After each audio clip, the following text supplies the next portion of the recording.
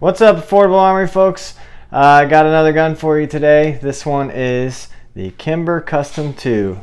What a beautiful, beautiful gun. It's a 1911 45 ACP, and we're going to talk about it. So, as I mentioned in my Rock Island Armory video, go check out Ryder's Range because he's doing an awesome video series on affordable 1911s. And go read his blog about how you can afford a gun like this one, or even maybe a nicer one than this one. So without further ado, let's get into talking about the Kimber Custom II. Okay, so here we are at the bench with the Kimber Custom II. As always, we'll start with price and affordability. I have seen this gun for an average price of about $800, $799. You know, plus tax or whatever. That's the usual going price for it. I've seen it for as low as $729, I think, or $750. I price matched this gun when I bought it. I bought it at Academy, and I saw it at another local shop for $739, I believe, and Academy price matched it for me, so I bought it. The reason I bought it there was I shopped there a lot. I knew the manager. He was really I don't want to say a friend, but he was really good to me, and so I decided I wanted to buy from him. So yeah, got a good deal on it. But going price about $800. I want to take a second and show you what comes in the box with this gun. What are you getting for your $800?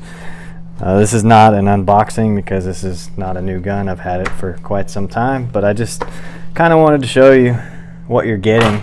So obviously you get this nice hard shell case. That's pretty cool. A lot of manufacturers are moving away from that. There's a plastic bag. Plastic bag says Kimber. Here is a chamber plug. This was the tag that was on it. Here's your manual. Pretty nice manual. Look at that. Anyway, but underneath here, it's got all kinds of goodies. Look at this. So here you've got an advertisement for some accessories. You've got a registration card. You've got conversion kits, so that's pretty cool. I actually didn't know that they had 22 conversion kits for this gun. That's pretty neat. This is what I thought was really cool. They include a bushing wrench for taking it down. That is awesome. I already have a bushing wrench, so I probably won't ever use this, but I think it's cool that they included that. Here's your standard lock. It even says Kimber on it. They gave you a small sample of oil, a discount on your NRA membership, and some lubrication instructions. So that's pretty cool. Just wanted to show you some of the things that Kimber went out of their way to include with your purchase. It also came with one magazine. Don't think it was this one. But it came with one magazine, and I was like, come on, Kimber. For $800, you can get me 2 magazines. Capacity, it's your standard capacity 1911. It's a full-size 1911, so 7 or 8 rounds. This is an 8-round magazine. Yeah, 45 ACP 1911. That's pretty much what you're going to get, 8 rounds or even 7 rounds, depending on the magazine that you have. So there's that. Accuracy. This gun is very, very, very, very, very, very accurate. Actually, pretty much all 1911s that I've ever shot have been really accurate guns. So I don't know that this one is any exception. It's not like especially more accurate than another 1911 or something, but it's a very accurate shooting gun, and I'll roll in some footage of me shooting it so you can see just that. Alright, I'm going to be shooting the Kimber Custom II 1911. Here we go.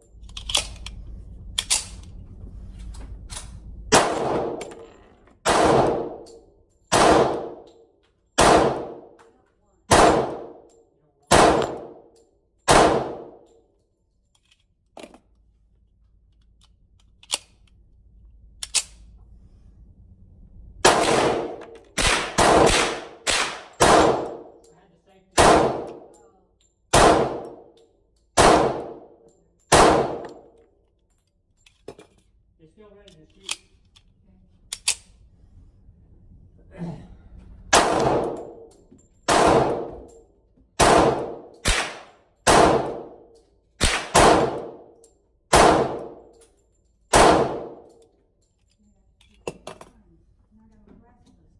Pretty dang good. I like it.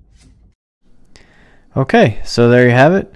The Kimber shot a pretty good group from 7 yards and had no issues with reliability whatsoever. So overall, I have to say, really good job, Kimber. It's a great gun. All right, on to reliability. This gun has been very reliable. I have to say, the manual says to shoot 500 rounds for a break-in period, and it says to clean it every 50 rounds or after each shooting session. So I went with the after every shooting session because sometimes I shot 50 rounds through it, sometimes I put 100 through it. You know, it varied. So I'm definitely past the 500 round break-in period, and I also definitely have not experienced any issues with this gun. So very, very happy about that. Yeah, reliability, very good. Moving on, we've got ergonomics and feel. So 1911s, you know, they have a definite feel to them. They've got this grip angle here that's, I mean, you either like it or you don't.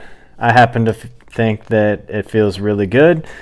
As far as the ergonomics of this particular gun, it's got some interesting features and it also lacks some features. So let's talk about that for a second. It has front slide serrations, which most 1911s probably don't have that, so that's interesting. And the rear serrations there are very nice. They're very easy to grab a hold of, and I can, you know, rack it. Magazines in it, so very easy to rack. The controls are very nice. You see on the top of the safety here, you've got some serrations on it, so it's very easy to manipulate the safety. I don't know if that's an extended safety or not, but for me it works out just fine. The hammer here is skeletonized, and if you wanted to manually cock it, it's very easy because it also has those serrations on there. The sights are actually removable, which is kind of nice, but it came with Novak style 3-dot sights. So this is ramped, so you won't be doing any one-handed manipulations with it, most likely. But I mean, if you don't like these sights, it's dovetailed. Get some new ones. Probably fairly easy to find a different set of sights, especially if you want this to be a carry gun or a home defense gun. You're probably going to want to put night sights on it. So standard 3-dot white sights. And the grips, I'm not too fond of these grips, at least ergonomically.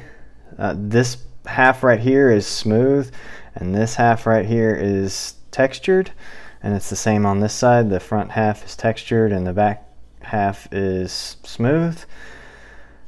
I mean, looks wise, it's beautiful. I mean, just look at it with the two-tone here with the dark colored slide and the stainless frame with the classic wood style grips. I mean, it's just a beautiful gun in general, but ergonomically, I'm not sure that that's a good choice.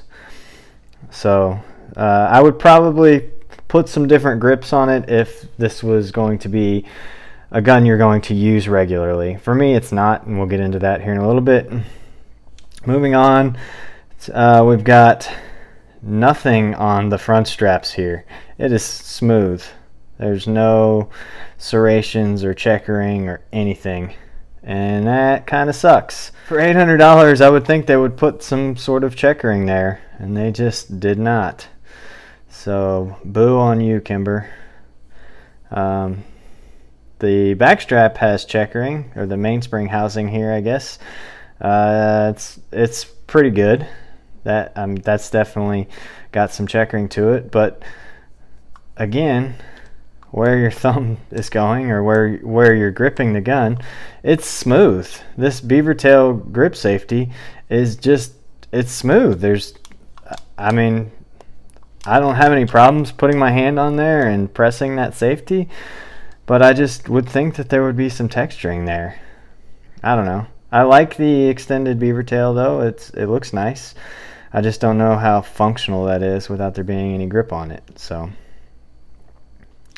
there's also on the takedown lever, the slide stop, slide release also has some texturing on it, as you can see right there.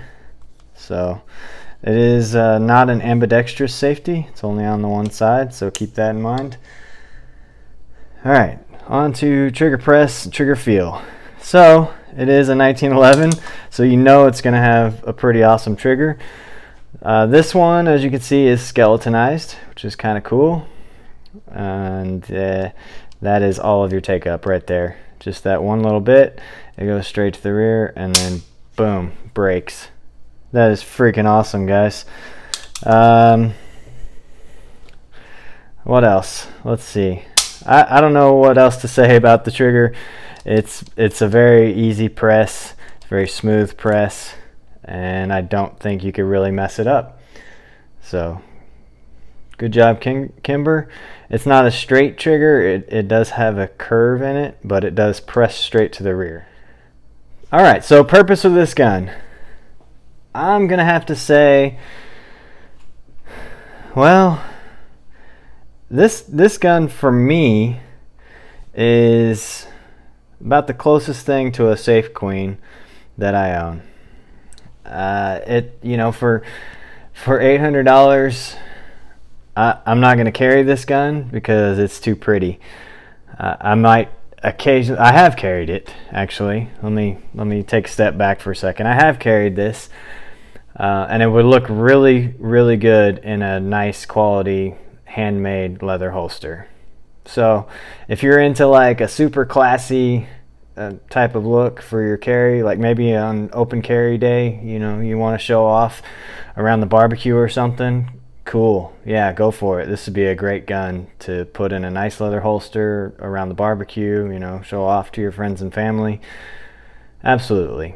But everyday carry gun, I don't think so. Not so much. And one reason being that it's huge and heavy. The other reason being 7 or 8 rounds of 45 ACP is just not my ideal carry choice. They do make these in a 9mm. That might be a better choice. So if you get the 9mm version, you get at least a little bit more capacity. It's still going to be a big, heavy carry gun. So I'm not going to go with recommending this as a carry gun. Range gun, fun gun to take to the range and plink with. Absolutely. I love shooting this gun, man. I love taking this gun to the range, letting my friends shoot it. It's just a joy to shoot. And like I said, it's just pretty. It's a cool gun to show off to friends and shoot at the range. Very accurate, easy to shoot. So that's really about it. I'm not going to recommend it as a home defense gun. I guess if you put night sights on it, maybe. But again, the limited capacity kind of makes me hesitate on that note. And then also, there's no rail on it, so there's no way for you to attach a weapon-mounted light. So not the best for a home defense.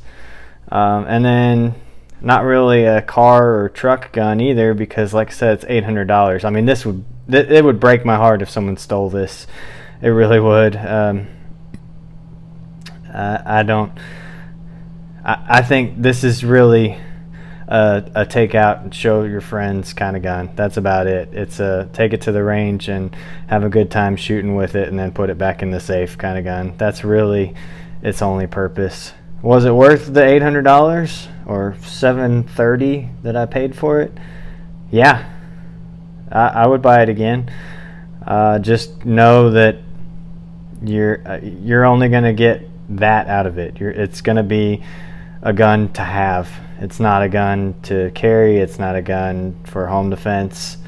It's not a gun to stick in your car. It's just a gun to take out, shoot with your friends, and then put it back in the safe.